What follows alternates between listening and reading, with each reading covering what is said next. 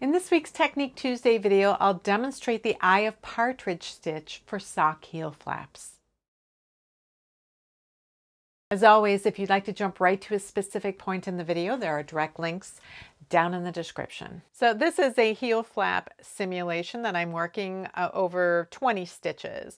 So I've already established the stitch pattern and I'm going to show you how that works, but I do want to let you know that there is a setup, a 2-row setup for this stitch pattern, just as there is for any heel flap, where the first row of the setup is just knitting across all of your heel stitches. Then you turn so that the wrong side is facing and you slip the first stitch and purl all the way across. So then you have established your 2 setup rows. From that point, Eye of Partridge is a 4-row stitch pattern. Row 1 is worked by slipping the first 2 stitches of the row. So you slip the selvage stitch like you would for any heel flap, and then you slip the second stitch as well, and then you knit the third, and then from there on you are alternating between slipping a stitch and knitting a stitch all the way across until you get to the last 2 stitches of the row. So I'm slipping a stitch and now I have 2 stitches left and I want to knit both of these stitches. So for row 1 we start by slipping 2 stitches and ending with knitting 2 stitches. So now we work a wrong side row, and as always, we slip the very first stitch of every row of the heel flap. So we slip that one as if to purl, and then we just purl the rest of the stitches all the way across. Row 3 of the pattern, again, starts by slipping just the selvage stitch, and now you go into alternating knit 1, slip 1. So this knit 1, slip 1 is offset from row 1. You are slipping stitches that were knit and knitting stitches that were slipped. And for this one, when you get to the last 2 stitches, you're slipping a stitch and then you're still knitting the last stitch. You always want to knit the last stitch of every right side row so that it will be available for slipping at the beginning of a wrong side row. So once again, you slip the first stitch and purl the rest. The tricky part is being able to recognize what row you should work when you get to a right side row, because sometimes you can forget on your way purling across what you had done on the previous row. So the easiest thing to do is to not try to figure it out by looking at the edges, but by looking a little bit further down the row. And remember I said that you want to slip any stitches that had been knit previously and knit anything that had been slipped previously. If you look at these stitches, you can see how this is an elongated stitch. That's a slip stitch, where right next to it you can see 2 small stitches. So that's your clue that the long stitches were slipped previously, so that's going to have to be knit, and the tiny stitches were knit previously and those are going to have to be slipped. So you can work your way back to the end. You can say, well, this is going to be knit, this is going to be slipped, this is going to be knit, and therefore both of these 2 stitches are going to have to be slipped. So we're ready for a row 1.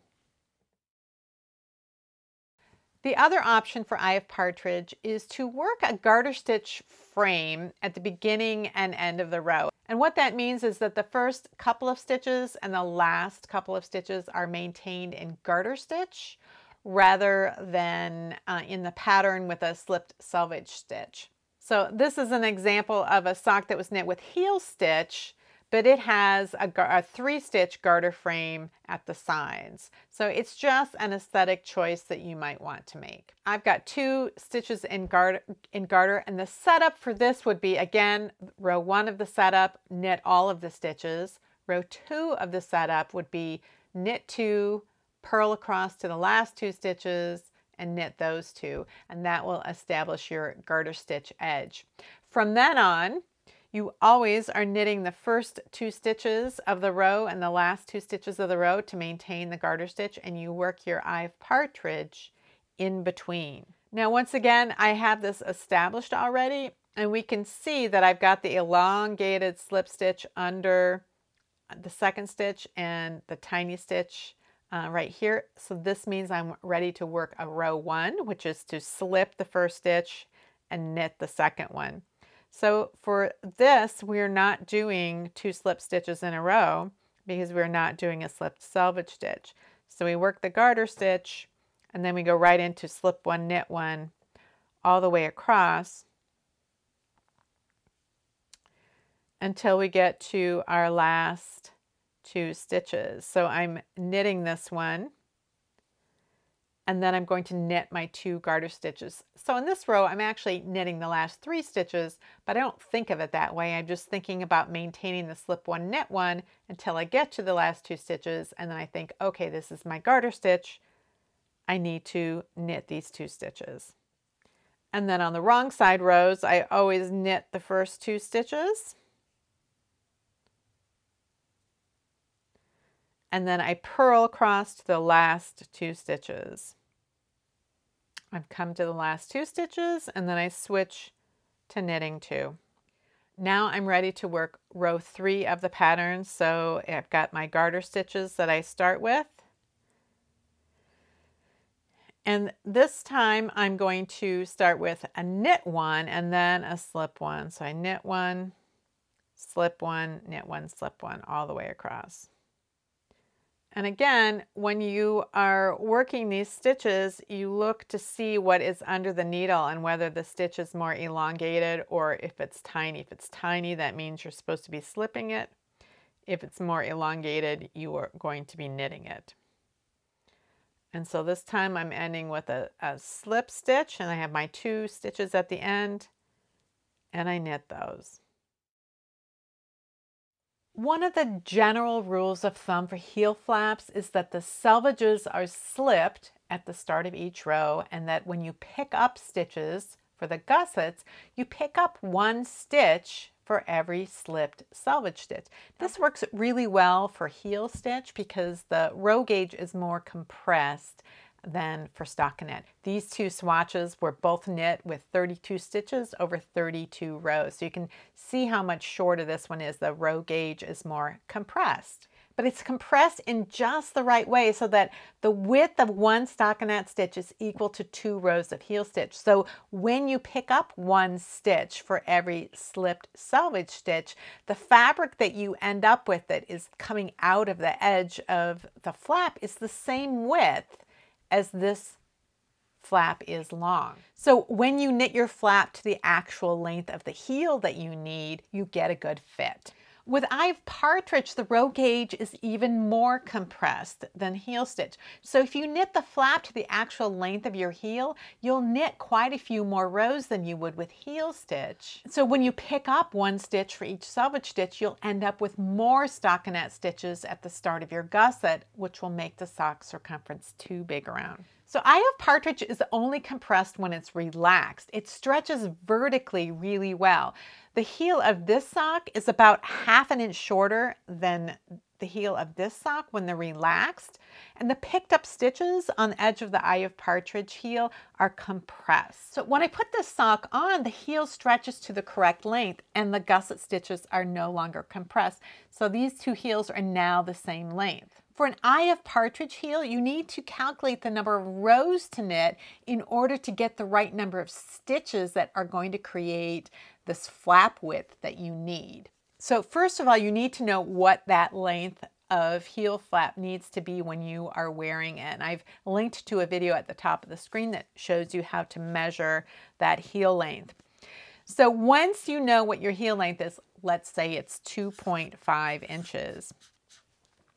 You multiply that by your stockinette stitch gauge. So if you are working at, say, 8 stitches per inch,